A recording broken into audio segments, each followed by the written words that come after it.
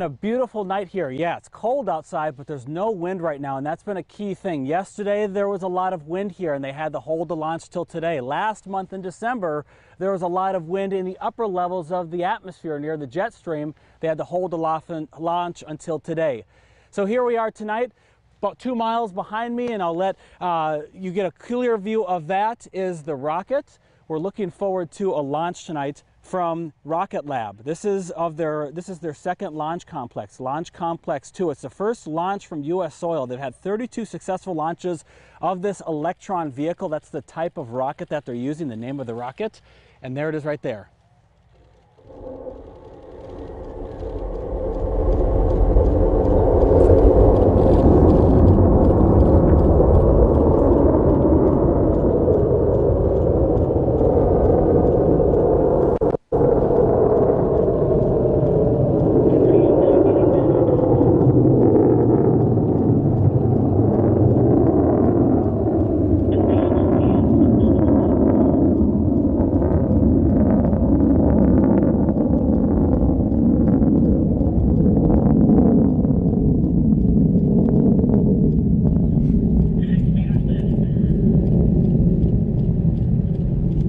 So far, a few seconds into that launch, it appears to be flying successfully. What a great launch here from Wallops Flight Facility. You should be able to see this from anywhere in Hampton Roads right now. It's the brightest object in the sky, or maybe close to the moon. You're going to look towards the northeast right now as the rocket's going to make that easterly trajectory over the ocean, sending 3 different satellites into orbit for Hawkeye 360. These are going to monitor radio frequency here for Earth.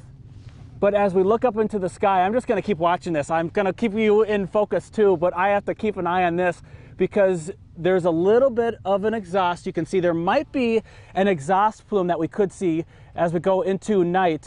We have the Virginia Beach camera up right now so you can see the view from there. But you may see an exhaust plume. The sunset was just after 5:20 p.m. An exhaust plume may be illuminated by the sun if it gets high enough in the atmosphere, if it can be illuminated by the sun. I don't know if that'll happen tonight, but what an awesome view. We're looking at Tower Cam 10 right now as well. We just had our live view here from Wallops Flight Facility. I'm trying to stay calm right now. I'm super, super excited, and I can't wait to watch the recording of this too, because what a beautiful night we had here from Wallops Flight Facility. Again, from Wallops Flight Facility at the Mid-Atlantic Regional Spaceport, I'm Chief Meteorologist Jeff Edmondson. 10 on your side. And I know, Jeff, your eyes are going to turn right away to see that rocket continue its trek. Thanks, Jeff. Feels excitement from here. And you can see more about the Rocket Lab and its mission right now on wavy.com.